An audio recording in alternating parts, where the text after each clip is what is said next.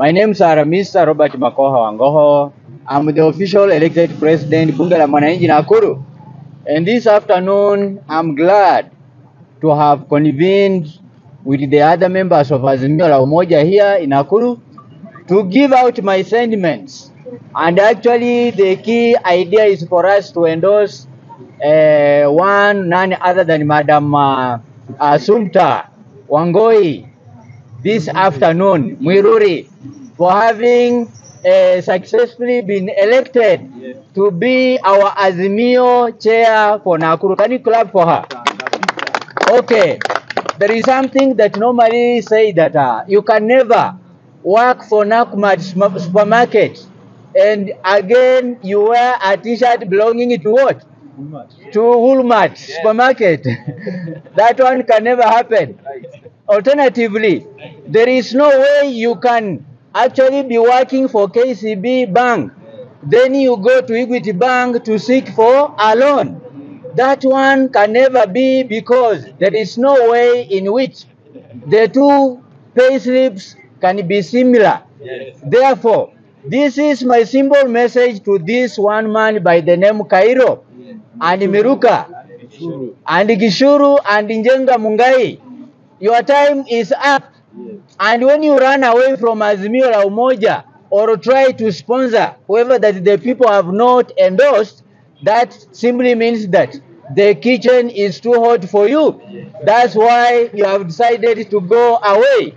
Therefore, huwezi ukaendorse mtu then baadaye unakimbia unaenda unasema is not recognized as the elected leader. That is uncalled for and that is bullshit. Madam is here to stay. We are not saying so because she's in the Jubilee. We are not endorsing her because she's beautiful. Yes, she's beautiful actually. But we are saying so because mimi kama Bunge la Mwananchi president, when there were demonstrations which were actually peaceful, and the police came to make them look as if they were having some chaos, Madam Assumpta was on the forefront for fighting for the people. Yes. I saw her in person getting arrested. Yes. And she came out to continue fighting for the people of Nakuru at large. Therefore, we are here to command that before the handshake begins, we are demanding for the unconditional release of all the people who are injured during the peaceful demonstrations. We are demanding that those who are having hospital bills, they be cleared by the Kenya Kwanza government, as well as clearing the funeral expenses of those who lost their lives. Are we together? Yes. And because of that, that's why Madam is here. So before I say my last point, allow me to endorse Madam Assumpta Wangoi Mwiruri this afternoon, that she is the official elected Azimio la Umoja chair lady Nakuru County. Clap for her. Okay, let me add my point, my last point here. A colleague talked about the Worldcoin. It is unfortunate that President Ruto alitoka akatuambia mawaziri wake ni mbumbumbu. Mbumbumbu hawawezi wakaunga moja na moja wakapata mbili. Sasa kama rais mwenye alichagua hao viongozi, amesema ni wajinga, au amesema hawaelewi masuala muhimu ambayo yanaendelea under their ministries, who are we in Azimio la Umoja to denounce the sentiments by our president? Kama rais ndiye aliwapea kazi na amesema hawaelewi chenye wanafanya, tunaamini serikali ya Kenya Kwanza imejaa utoto. That's why Kenyans are suffering. Therefore, Mr. William Samoei Ruto, this is a demand. Mimi kama kiongozi wa Bunge la Mwananchi, sisi slogan yetu huwa hatuombi, because we are the taxpayers of this nation. We demand that you send home those reckless and incompetent leaders in the name of chief administrative secretaries from your government.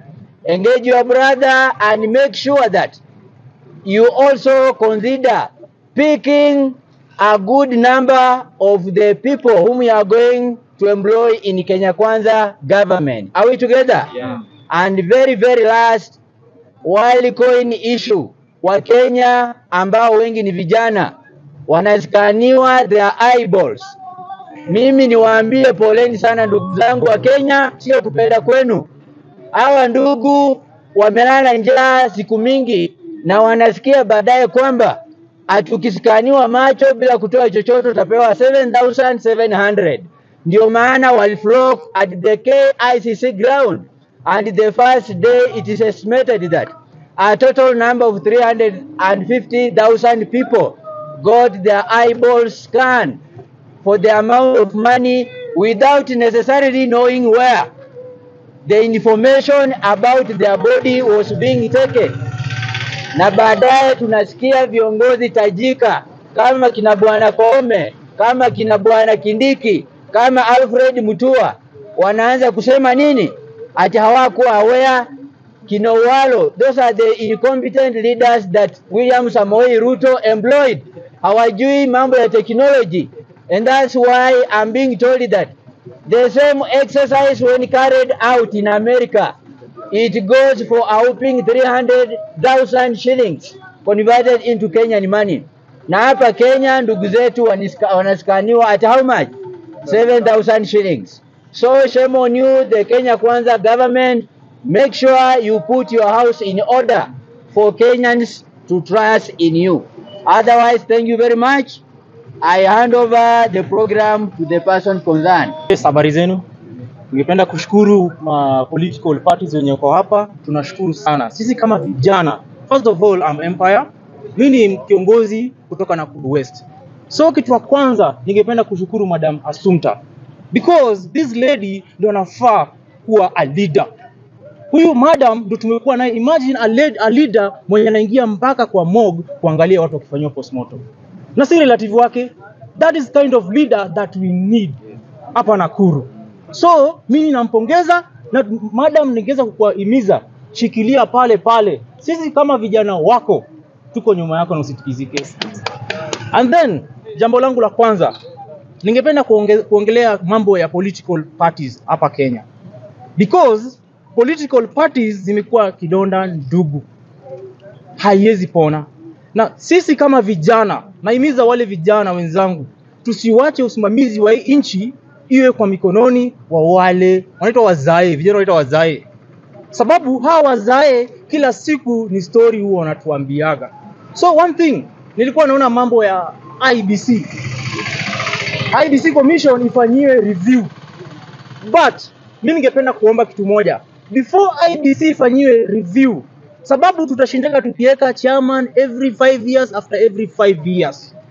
Mimi ningependa kitu wa kwanza, political parties zifanyiwe marekebisho kwanza, because the damage hiki kitu ijaanza kuozea IBC, imeanza kuanzia kwa chama hizi zetu. Unakuta chama zetu imekuwa ni den of robbers. So tuanzie marekebisho kwa hizi machama, tuanze kuchunguza hizi machama zetu, ama itabidi tuzivunje tuende sisi wote independent. Kenya kae bila chama, because if a lady kama huyo anaweza chaguliwa, watu watoke wampinge. So I make sense kuwa na political parties hapa Kenya. So mi kama kijana naimiza wale wanahusika, parties ziweze kufanyiwa marekebisho. Iwe ni party inajali wananchi, si inajali wananchi ya siku ya kura ama siku fulani na haionekani. So ningependa hizo kufanywa hivyo. And then lastly, mimi natoka Nakuru West. Mimi ni mfanyabiashara Nakuru West. Ningependa kuwahimiza wale watu wataenda kuzungumza, wale wataona hii clip, tunawakaribisha Nakuru West, because saizi Nakuru West inakuwa tagged hivi na hivi na hivi. But Nakuru West is a special place. You can do business because every kind of talent, every kind of business zinaoperate Nakuru West. So karibuni sana watu wa Nakuru, na pia watu wa Nakuru West ningependa kuwahimiza mufeel part ya Nakuru County. Muache kujiona kama watu wa opposition. Nobody makes a mwananchi wa Kenya an opposition ama wa government. So sisi wote tutoke na tuweze kudemand whatever the government provide to the county government yenye inaenda kuwa located kwa Nakuru West. Tusiwe tu tunaletewa mchezo moja and then tunapakwa naye, but another places tunaona watu wanafanywa mpaka programs za kutengeneza sabuni. So to feel at home. Karibuni Nakuru West. Nashukuru sana.